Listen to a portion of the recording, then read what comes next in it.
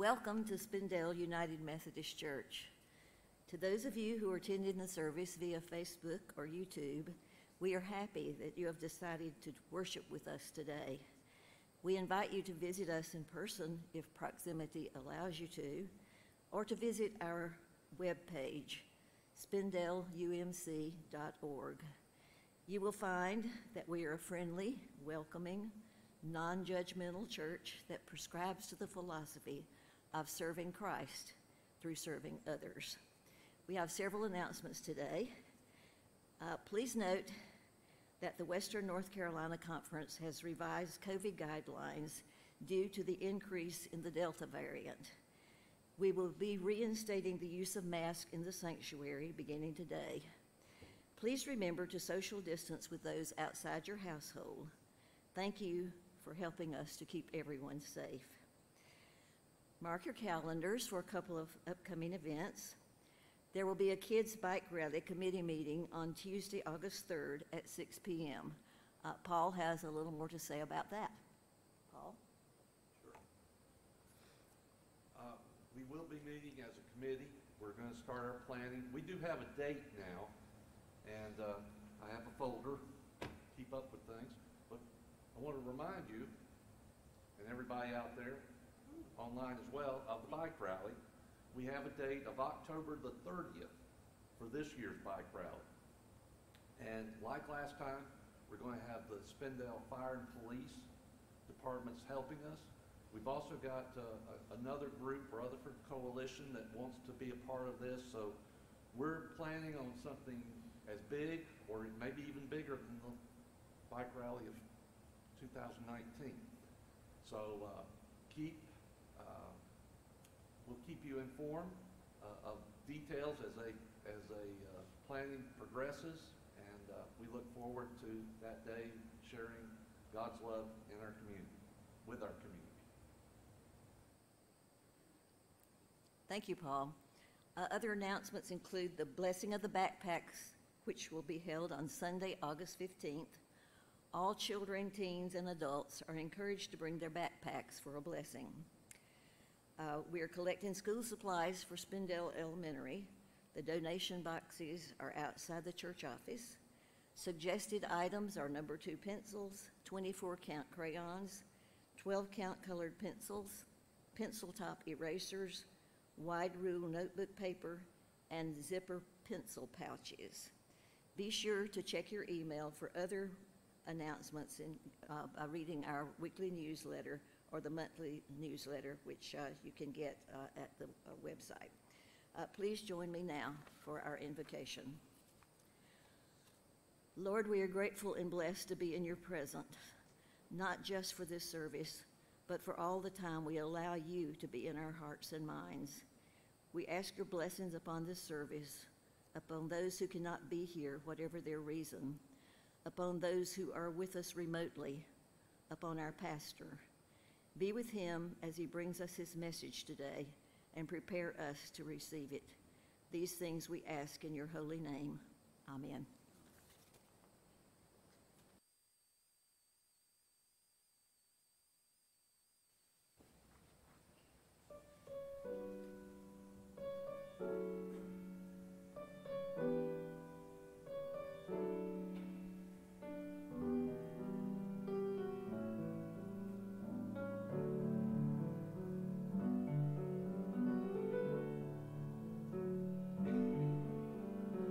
Surely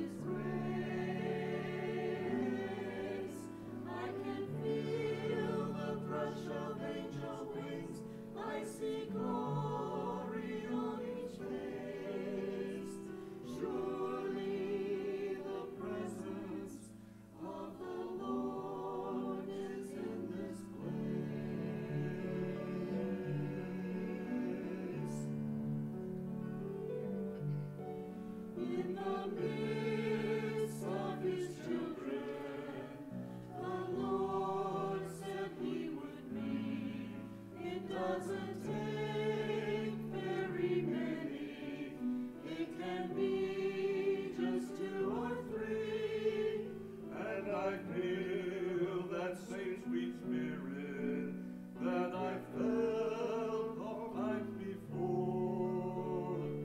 Surely I can say I've been with the Lord.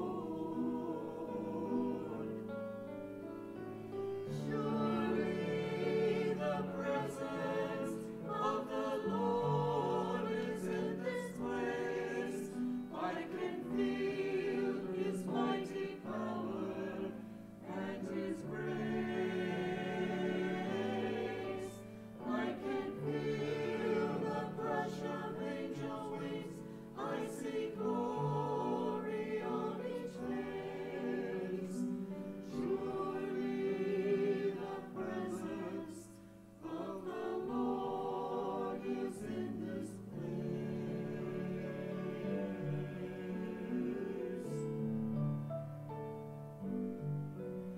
There's a holy hush around us as God's glory fills this place. I've touched the hem of His garment.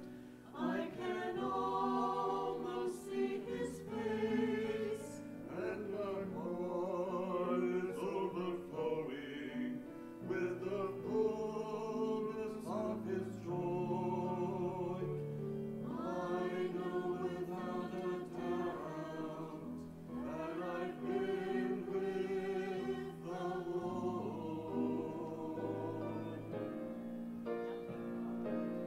Surely the presence of the Lord is in this place. I can feel His mighty power and His grace. I can feel the rush of angels' wings. I see glory on each face. Surely the presence of the Lord is in this place. Surely the presence of the Lord is in this place.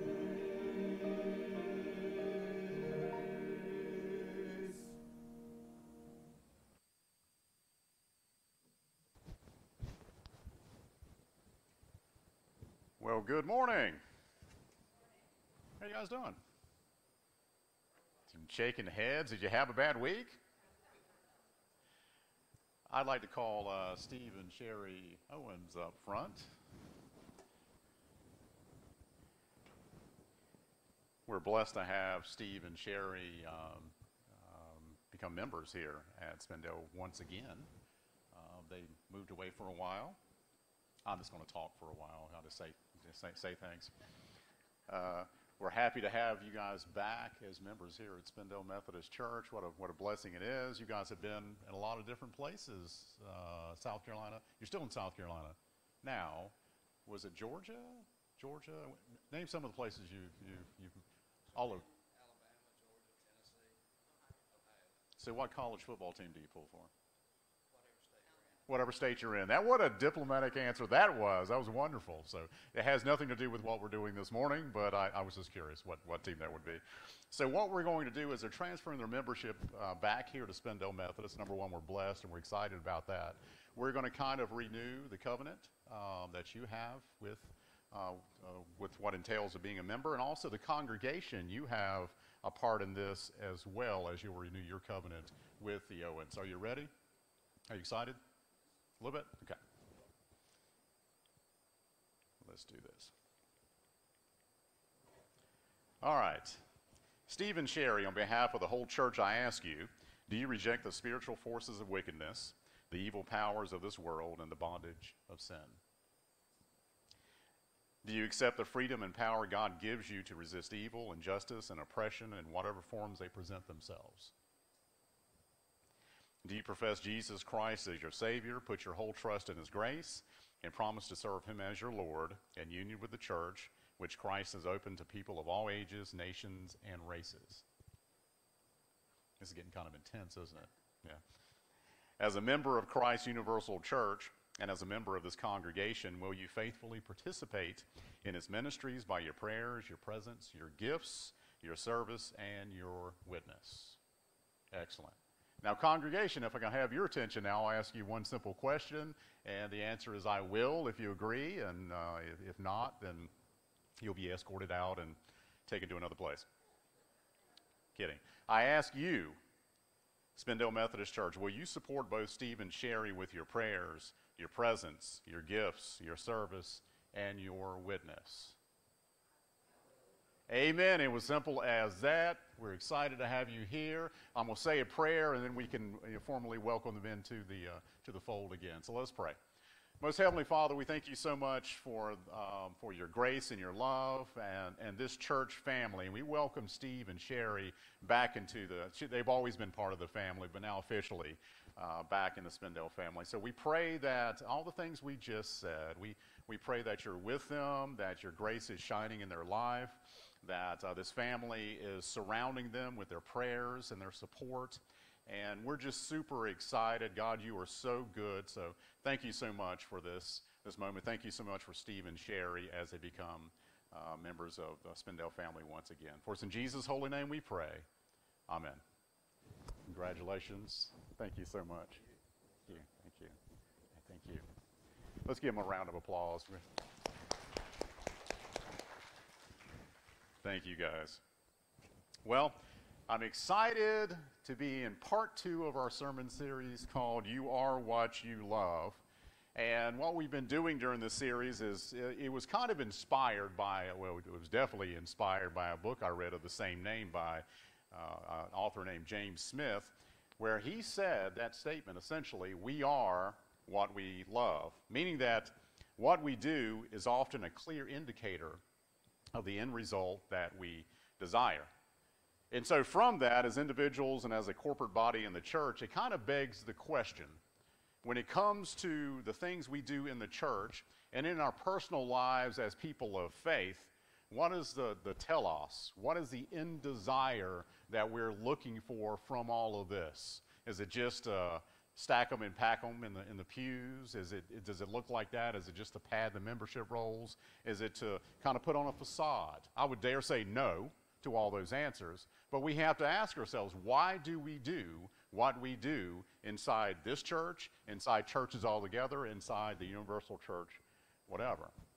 Now, as Smith points out in his book, many times in churches and in most everything we do as human beings, we are driven by our intellect, or what we desire to know more of, or as philosopher René Descartes famously said, cogito ergo sum, or I think, therefore I am. But interestingly enough, for Jesus, it was far less about what we know and far more about the condition and the motives of our hearts. In fact, for Jesus, the question, what do you want, is the question that is buried under almost every other question that he asks of us. For example, when Jesus asked his disciples, will you come and follow me? Or when he asked Peter, do you love me? In reality, they were just another version of, what do you want? What is it that you want? In fact, as Smith suggests again, our wants and longings and desires are at the core of our identity.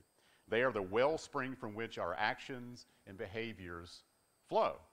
Therefore, as Smith suggests, discipleship is much more a matter of hungering and thirsting than it is of knowing and believing. You see, you are what you think is a motto that reduces human beings to being merely a brain on a stick, really. I mean, if you think about it, even the founder of Methodism, John Wesley, he didn't say on that day, my head was strangely warmed. Did he say that? He said what? He said, my heart was strangely warmed when I encountered Christ. You see, the truth is that it's very difficult for us to think our way into having a relationship with Christ. It very seldom, if ever, is that going to be the case.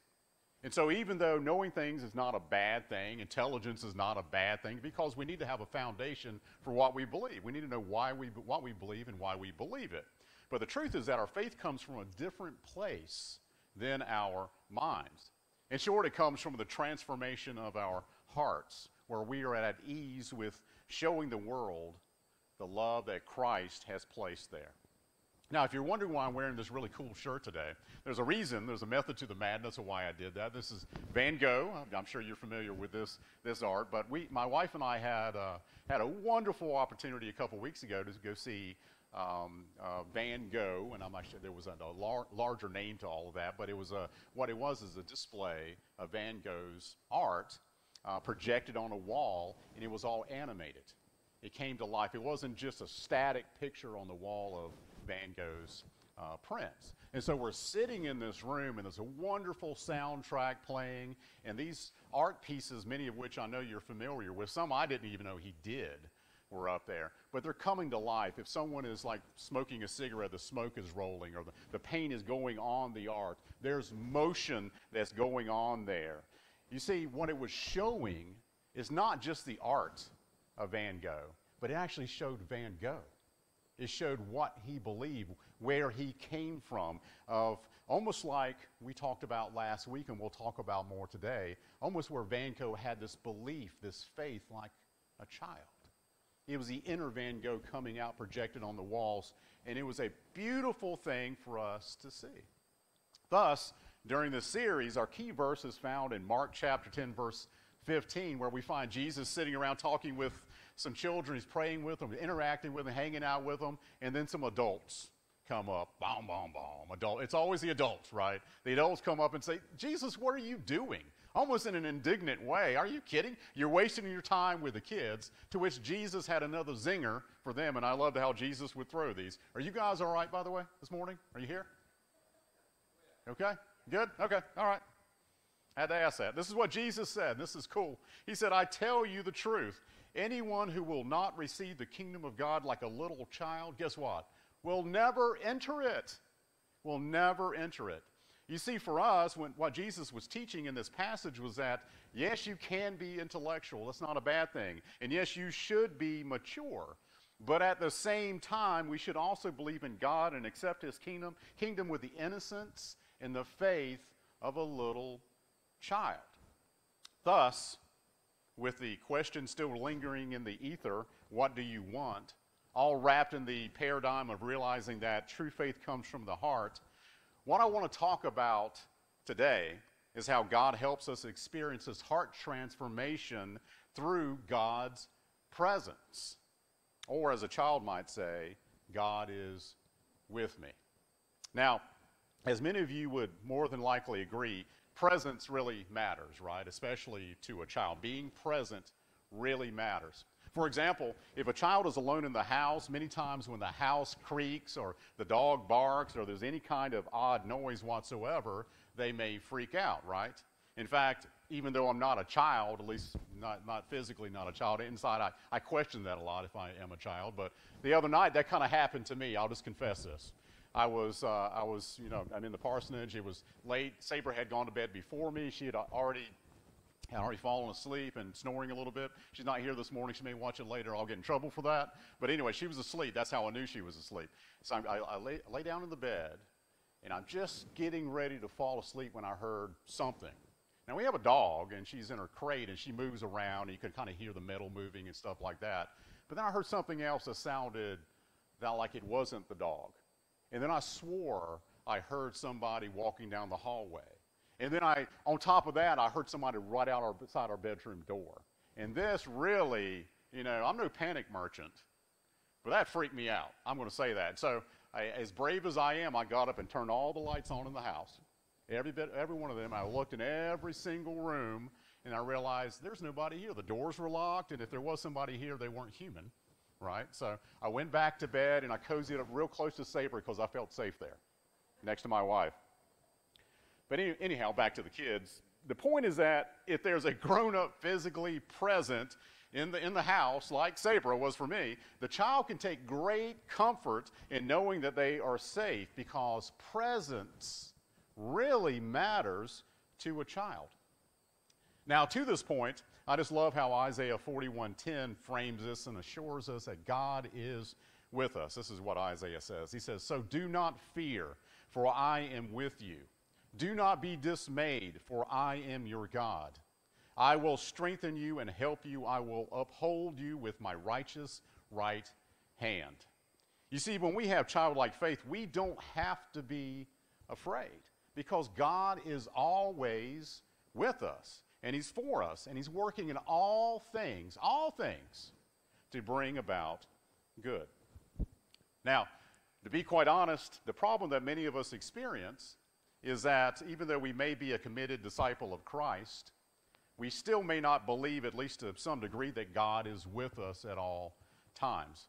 I mean, again, we may have this kind of intellectual, theological understanding of that God is everywhere. We get the old omnipresence kind of thing. But deep down in our core, we are at least suspicious that God is kind of an absentee parent in sometimes in our life, especially when tragedy happens. You see, what we need to understand is that the manner in which God is with us now has actually kind of evolved over time because God is not static. God is always moving. God's always up to something. For example, in the Old Testament, when God said, "I'm with you," what that really meant was God's Spirit was with you. But then, like 2,000 years ago, this guy named Jesus was born on that Christmas day, what we call Christmas, what we celebrate in December, which wasn't technically his birthday, but that's okay. That's when we celebrate it. But when that happened, Jesus, in the form of God, as God, I should say, came here in the flesh and dwelt among us. Matter of fact, his name Emmanuel means God with us. And so if you tie that in with John 1, where it says, "In the beginning there was the Word, and the Word was with God, and the Word was God, and the Word became flesh," well, then we'll know that God personally came here in the person of Jesus Christ and dwelt among all of us. Therefore, in this person of Jesus Christ, He wasn't just present with us spiritually, but along with that, He was actually physically present with us in the flesh. But it didn't stop there.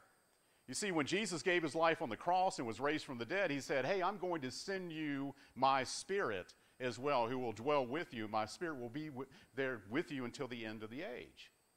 And so, in short, no matter where we are, God will never, ever leave us. I don't know who needed to hear that this morning, or on Facebook Live, but God is there with you in all things. Therefore, when we have faith like a child and firmly believe that God is with us, well then when the creaks and the chaos and the boogeymen of life come at us fast and furiously, well then we can be assured that we are safely within God's reach and His presence. Okay, so as excited as you look this morning, what we're going to do is we're going to look at how we can internalize the truth of God, which will help us transform. This is what we used to do in the former church. Transform, this transformation that happens, and maybe even strangely warm our hearts at the same time as we enjoy God's presence in every aspect of our lives. Do you want to enjoy God's presence in every aspect of your lives? Thank you. You're here this morning. Oh my goodness. I heard a heartbeat. There we go. All right, so here are 4 very simple biblical truths that hopefully you can carry with you during the week. If you're at home, maybe you have an advantage. You can jot these down. Maybe you can write this on your spouse's hand or whatever, something. You write it down somewhere or just remember it. But they're important truths to take home with us. First of all, we talk to God. We talk to God. Now, if you're wondering why I didn't say pray to God, well, it's because I believe that the word prayer for a lot of people is a bit confusing and even intimidating. For example, when it comes to prayer, some people are like, I don't even know how to pray. I don't even know what to call God. Do we call Him Heavenly Father, Almighty God, 8-pound, 6-ounce baby Jesus? What do I call Him? And so because, a few of you got that. And so because we just know, we don't know what we don't know when it comes to prayer, praying out loud a lot of the time just kind of intimidates us, right? Now for me, when I first became a disciple of Christ, we had these classes in the church at 101 through 501, and each class would kind of set up a different scenario in the church. And so I'm sitting in the 201 class, which is very similar to a life group, which I hope we get that going here soon too. Anyone been in a life group before? Not just a Bible study, a life group. Life groups are powerful. Actually, we have one, the whole back row can say this, because our trivia night at the Daltons is a life group. I don't know if you guys knew that. That's a life group, because we have conversations when we're there about God and important things in life in general. That is essentially a life group. So, but 201 kind of set us up for this. And so we're all sitting around in this circle, which is kind of intimidating in itself, because you can't just like walk out of a circle, because then everyone will see you. They're all facing you. So you can't like just fade into the mist and go away if you get scared. But what they were doing, the leader started out saying a prayer. And she said, what I want you to do is, as it gets to you, I want you to add something to the prayer. And oh my goodness. I'm a new Christian, and I had no idea how to pray or anything holy. I didn't know the Bible. And so I'm thinking, I'm just going to blow this. This is not going to be pretty. So I started trying to think of some things that were familiar to me. And as the chain got closer to me, I'm starting to sweat, and I'm just really nervous. I think I might have cried a little bit. It was just a bad day for me. So I was like, God, please help me not sound like a dork. And I'm serious. I'm being very serious. And it got to me, and I was like, okay, what is it that you can say from memory of being in church as a kid? And I was like, the Lord is my shepherd, I shall not want. Lord, forgive me of my trespasses, and I forgive others of theirs. That's a pretty good start, right? But then I went blank. And the only thing I could think of was song lyrics, because I know songs. And they're all secular songs.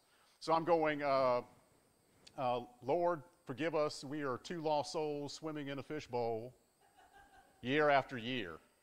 Amen. And I ended it right there. Now, if you don't know, let me just say this. Nothing says, God, I know you're with me, and I'm in this quite like spewing forth the words to Wish You Were Here by Pink Floyd, okay? And that's a true story. That happened to me, and I still get razzed to this day about the Pink Floyd. I'm a huge Pink Floyd fan, so that actually was natural to me. And so what I want to do today is just encourage you to make your conversation with God as simple as you can and just talk to him. There is an otherness to God. There's no denying that. And God is God and we're not God. But God is all about the conversation, not about the prayer. You don't have to wear a pointy hat and swing incense for God to listen to you. Just stop and talk to God. Matter of fact, Paul said pray without ceasing, which means we're communicating with God with everything that we do. And I say that because I can assure you that God already knows. God already knows that you're not Billy Graham or the Pope or Beth Moore or a member of Pink Floyd. God doesn't care about that stuff. God just cares about you, cares about your heart. It's not a mind thing, it's a heart thing. Now, I love the way that David prayed in Psalm chapter 54, verse 2. And this is what he said. He says, hear my prayer, O God. Listen to the words of my mouth. You see, what I've learned along the way is that I actually pray way more consistently and way more authentically by just having an ongoing conversation with God all throughout the day. I mean, it might be something like, God, what do you want me to do about this? Or, God, I need strength. I can't do this by myself. I need your presence. God, thank you for the opportunity to have this lunch with this person or this conversation with this person or do whatever. Thank you for putting me in the situation that I'm in right now. Please show me what to do next. And so, in short, it's just this ongoing dialogue with God where we just simply talk with God and solicit his wisdom and his peace in all things. In fact, this is how Paul put it in Philippians chapter 4, verses 6 and 7. He said, and this is very familiar, but it's powerful. I mean, just take this home with you. Do not be anxious about anything, but in every situation, by prayer and petition, with thanksgiving, present your request to God. And the peace of God, which transcends all understanding, will guard your hearts and your minds in Christ Jesus. And so what should we pray about? Well, everything, right? You pray about your geometry exam if you're still in school. You pray about your lost hamster. You pray about your marriage. You pray about your job, your school, your health, your church, your pastor. All things you pray for to God. And so we just pray, and know that in all the good stuff, bad stuff, regular stuff, irregular stuff, God is always with us, okay? Okay, so the second way we connect with God who is with us is simply to listen to God. Listen to God. This is what Deuteronomy chapter 30, verse 20 says. It says, listen to God's voice and hold fast to him, for the Lord is your life. Do you believe that the Lord is your life? Amen? I hear some amens and some like a little bit of clapper and stuff like that. It's all good. It's all good. You know, I know a lot of Christ followers, including me, who might say that, you know what, I've never heard the audible voice of God. Has anyone ever heard the audible voice of God? Have you? That's amazing. I want to talk to you about that more later. I've never heard the audible voice of God, but God is God. So God can speak in so many different ways to so many different people. And I've been listening for an audible voice, haven't quite yet. So I want to talk to both of y'all after the service about that. What's that? Oh, we'll get to that in a moment. But God can speak in so many different ways. You see, I believe that God can still speak to us, again, audibly if God so desires. But because God's God and God can do whatever he wants, God can also communicate with us in so many other ways. And so we have to listen and we have to pay attention. And so how does God speak to us? Well, unquestionably, the best and most reliable way to hear God's voice is when we read the Bible, when we read the Word, especially if we're, and kind of going against what I said earlier a little bit, but you kind of have to know what you're reading. You have to put it in context, because the Bible can also be used as a weapon, right? If we don't know what we're reading in this proper context and in the language in which it was written, those kind of things. But we can definitely hear God's voice through his Word, the Bible. For example, I can't tell you how many times, and I bet many of you here would say the same thing, I can't tell you how many times I've been preparing for a sermon or just doing my daily devotion where I've read the same passage again, over and over, and I get something different than I did the last time. Is anyone else like that besides me? Yeah. I mean, God speaks. The Word is alive, and God will speak through his Word. Now, another way God can communicate with us is through other people, and I think that's what David was saying there with Jane, that Jane speaks to you, and she is the voice of God. Was that sarcasm or? That was okay. All right. I don't know if I believe that's sarcasm. I think God will speak through any of us, even someone like me. Now, I said this before, but during the community meals and the homebound visits, driveway trivia, meetings, golf outings, etc., lunches, all that stuff, there's no denying that they, in and of themselves, are great, right? I mean, they're a wonderful time that we're together serving God or in these situations. But for me, it's always the dialogue that we have. I've had a great time hanging out with the YouthWorks kids back here. I won't call you kids because you're in your 20s, so you're not kids anymore. But just hanging out and just having conversations. Jacob and I almost went to blows at lunch one day because theologically we're on different sides of the fence. I'm just kidding, because I would have taken you, man. But that's what I enjoy most of all. Most of any, in all these things, what we get from that dialogue cannot be overstated, or it should not be undervalued. That's how God speaks to us in a lot of time, through this dialogue that moves us and motivates us and encourages us even. You see, we have no idea how the things we say, the encouragement that we give to other people, how that's going to affect them down the road. It may be something that you said that was silly. You thought was silly. You thought meant nothing, but it meant the world to that person you were talking to. Or it's that text you sent, or that email, or the phone call, those kind of conversations in the hallway, whatever they might be. That person needed to hear that because God was trying to speak through you, through your life. That's why when we don't do those things, that's why we have this sense of guilt that kind of happens. Like, you know what, I blew that. I have that almost every day because I feel like I miss it quite often, what God wants me to do in situations. But that's what God is saying, is that, might have kind of missed that one. Keep your eyes open as I point you into the right direction to have these kind of conversations. Now, God can also speak to us through a song, through a message, through our circumstances, and through God's Holy Spirit, who prompts us and guides us and corrects us and even gives us clues as to when someone might need prayer or a kind word.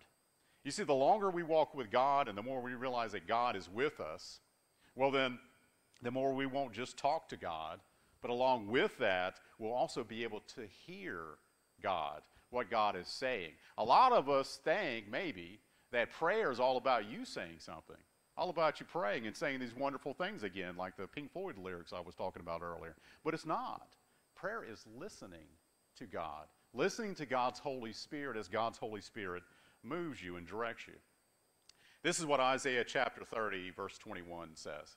It says, whether you turn to the right or to the left, your ears will hear a voice behind you saying, this is the way, walk in it. I told you Aerosmith was a holy band, right?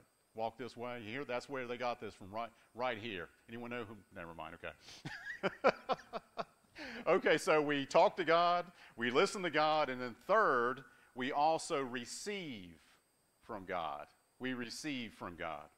Now, the problem for many of us as adults is that we don't know how to receive from God, do we? We're not good at that. In fact, to be quite honest, many of us don't even know how to receive from other people. I mean, some of us, including me, can be so turned around about receiving help. We want to help others, but when someone tries to help us, we're like, oh, no, I've got this. I've got this. And we won't take that help on that when people want to help us. But on the flip of that, when it comes to a little child, well, they are very gifted in the fine art of receiving, aren't they? I mean, if you've been around children, you know they love it. I mean, correct me if I'm wrong, but have you ever heard a kid say, no, really, that's too many presents? Now, save that for someone else. I have plenty. I have plenty of toys. I have plenty of this. I'm good. No, never. You've never heard that. In truth, I can honestly say with a clear conscience that I have never either heard a kid say that. And so if that's true, what does a child say? Well, they say things like, bring them on, baby. Line them up, stack them, and pack them. I can take some more. I have more room. And so in turn, and in reality, a kid knows how to receive. You see, when we have faith in God like a child, well, then we learn to receive from God like a child. And from that, we learn to accept God's gifts and God's wisdom. You see how important that is, I hope. Now, what kinds of things can we receive from God's presence? Well, even though this list is not exhaustive, here's a short list. First, God's presence gives us courage when we're afraid. And it gives us strength when we're weak. And it gives us rest when we're weary. And it also gives us comfort when we're in pain, which is kind of the point I want to hang on here just for a minute. You see, there are so many people I know and love dearly who are really hurting in this present season in some way or another. They'll never tell you. They may not tell you because, they have to put on this facade. But inside, they are just a wreck. With this, for those people, I would say this. I hope you get this and take this away. If nothing else I say today, God loves you and God understands. God's heart's breaking more than your heart for whatever your situation is. And God is with you. This church family is with you.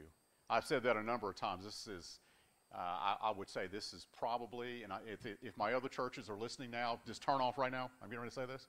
This may be the most loving church I've ever been in because the way you guys love each other. It makes my job very easy in what I do and what I bring to the table. But you guys are all over it. But know that your church family is with you. They're there for you.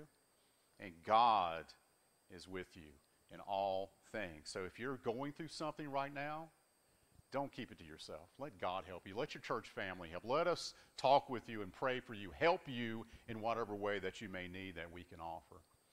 This is what 2 Corinthians chapter 1, verse 3 says. It says, praise be to the God and Father of our Lord Jesus Christ, the Father of compassion and the God of all comfort.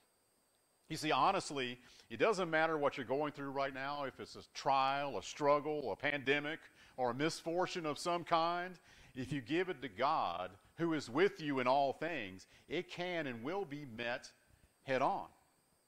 And this is what Isaiah chapter 66, verse 13 says. And I love this metaphor. It speaks volumes to the nature of God. It says, as a mother comforts her child, so I, God, will comfort you. Dad, you know what I'm saying here. There's nothing like a mom's hug. Dad, we dads try, but it is not the same thing as mother. God takes on that role, the same kind of hug and love and comfort that a mother gives. I am winding down. I can tell you're weary. I'm getting there, making strides towards that finish line here. And so we talk to God, and we listen to God, and we receive from God. And then fourth, we enjoy God's presence. Can you imagine that? We can enjoy the otherness of God. We enjoy God's goodness, and we enjoy God's presence. Now, I think we would all agree that it's more fun and to enjoy something we love when we're with someone we love, right? It's just more enjoyable. And so since we love God, wouldn't it just make sense and be a groovy kind of thing if we spent some quality time with God too? Don't you think God wants to be a part of that? For example, let's say you're driving to work or you're walking the rail trail in the morning with some friends. And then all of a sudden, bam, you see this beautiful sunrise going up. And you think, wow, God, you did that. Have you ever done that? Have you ever looked at creation and say, God did this? Have you ever thought about that? Well, maybe that's your situation where you're just going through and it hits you like a fist to the forehead and you're like, wow, my God created that. It's because of God that I'm looking at this. And then suddenly we're locked into that moment with God and we find ourselves enjoying His presence in the sunrise that God created. Or perhaps we find ourselves in a ministry moment and we think, God, I believe that this person needs something. The one that's right in front of me, the one that you put there, they need something. What do you want me to say to them? And then you're scrambling around like I was during that prayer and you're trying to think of something to say, and then God just makes it very simple. And God says, just be there. I may give you something to say, I may not give you something to say, but I'll give the ability to be in front of them and to be with them and to love them and to nurture them in that situation. And then God gives us that opportunity or that blessing to do that. Or let's say we come to church one day and we're like, I'm tired. Pastor Eric won't stop talking. God, I need you. Please make him stop. Okay? And then God shows up in a song, or maybe by something accidentally I'm saying that you watch on Facebook Live later, like, hey, that was pretty decent what was said right there, but I was way too tired in the moment to hear it. Or God shows up in a hug. You know, we're in COVID now, folks, and I get it. I mean, there's like the fist pumps, and we got to the handshakes a little bit, and the hugs sometimes, but I guess we're back in quarantine again, and oh my goodness gracious. There's nothing quite like a hug. You know, sometimes people come to church, and that's the only hug they get, ever, during the week.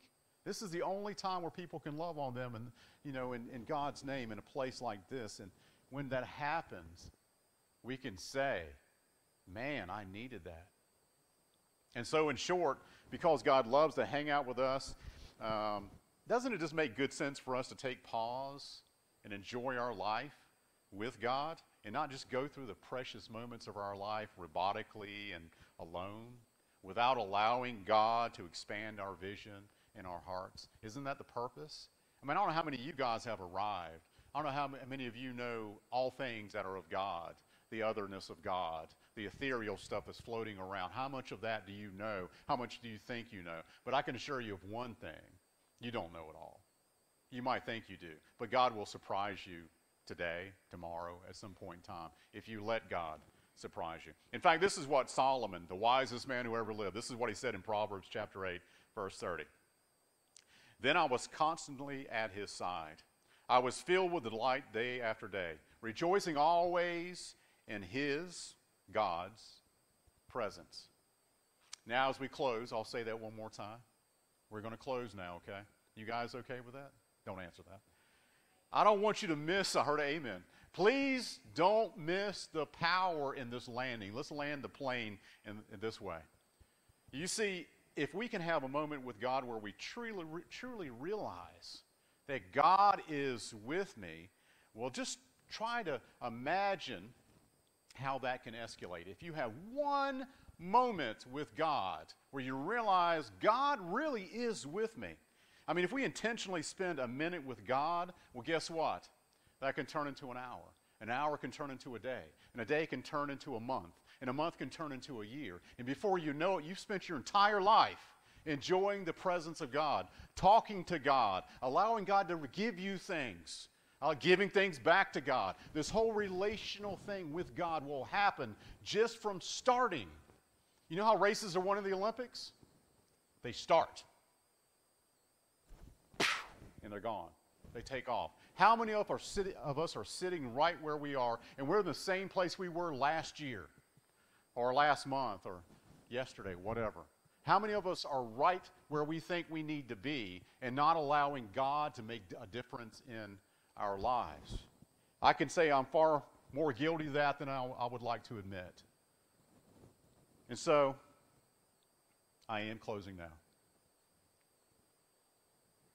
We must have faith like a child. It starts with that. And we allow God to expand our hearts artistically like Van Gogh, where our lives, the things we do, the things we hold precious, they aren't static. They aren't projections on the wall that are static, but they're moving. There's some motion in our lives. We're helping people. We're talking with God. We're studying God's Word. We're loving everybody, right? And from that, our vision becomes more broad. We see through eyes, through a different pair of glasses, like maybe God would see someone. We see someone that normally we wouldn't like, that we would avoid, that we stay in the situation. And though I know the Scripture doesn't say you have to like everyone, you're supposed to love everyone, but you don't have to like everyone. I get that. But God does call us to love everyone. God does call us to, wherever we are, be there. And when we get this, then our life and our faith becomes less robotic and obligatory, where we have to do this stuff, and more of a joy and full of purpose in the here and now. Isn't that kind of the point of it all? Will you pray with me? Most Heavenly Father, we thank you so much for your Son, Jesus Christ, and the words you've given us. We thank you for the opportunity to communicate with you through just common language. It doesn't have to be the fancy stuff. It doesn't have to be the heavy $50 theological words. You just want to know who we are. You want our hearts. You want for there to be transformation inside of us. And Lord, we cannot do that if we walk around and we're so adult, so static in the way we see things and do things that you can't move in our lives. So I pray as we understand and we're unpacking this, what exactly is it that we want and that we are what we love? That we understand these are very important questions to not only our individual faith, but also for the church, because it denotes why we're doing the things we're doing, privately and corporately as a church. So Lord, I pray that that's what we're talking to you about. Lord, what is this all about? What am I doing? Show me the things I should be doing at the present time. It's not about going to heaven. It's about in the here and now in the kingdom of God. Heaven's a benefit on the other side of life. So I pray we're here and we're now, and the kingdom of God is the focus, and that we're loving all the people that you put right in front of us. For it's in Jesus' holy name we pray. Amen.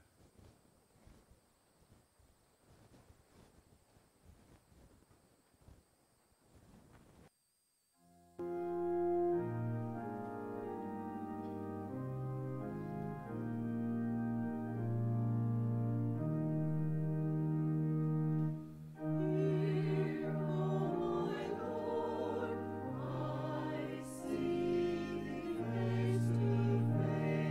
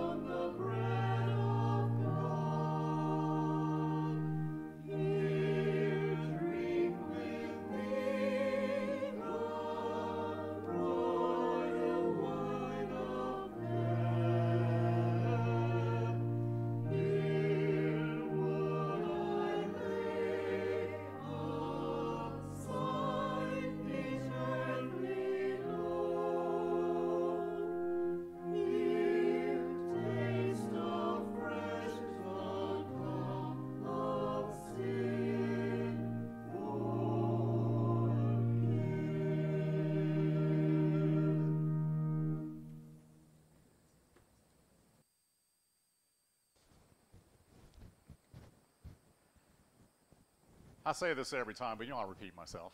This is just the way it is, but I love communion. I love this meal. I love what it symbolizes. I love the way Jesus presented this to his friends. I also want to say this before we get into that too far. I applaud you for those of you who have moved forward. I felt like for the longest time you thought I was Gallagher and I was going to smash a watermelon on you or something, so you went closer to the back.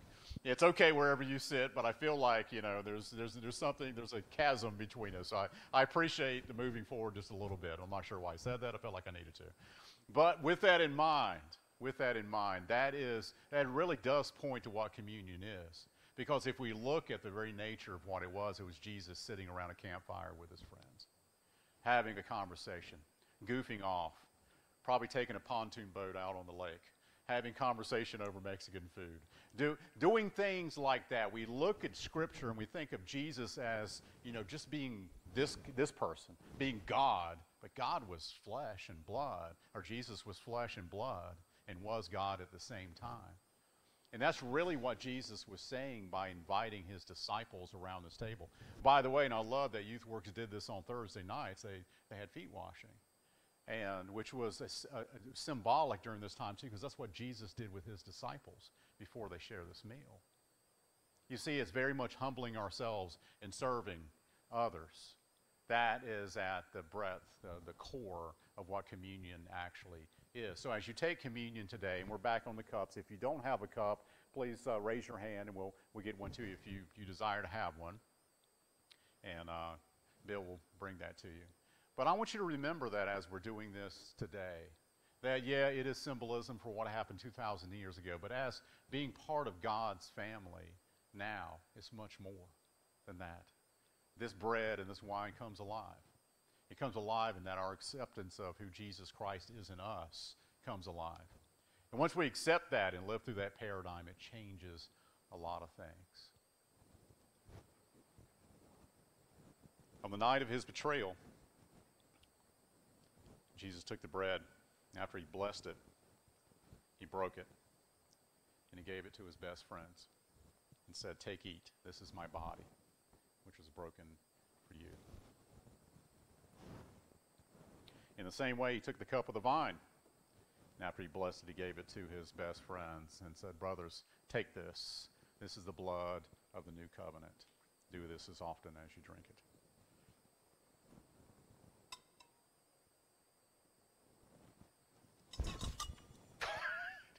Sorry about that. Mara's going to be mad at me now. The body of Christ broken for you. And it's the blood of Christ shed for you. Amen. Mara, I made a mess.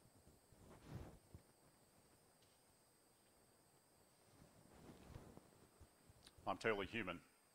That's a preacher blooper there is what that is.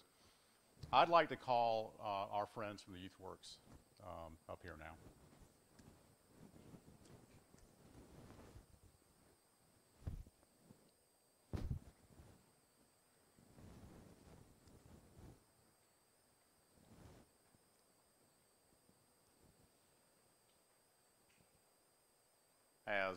As many of you know,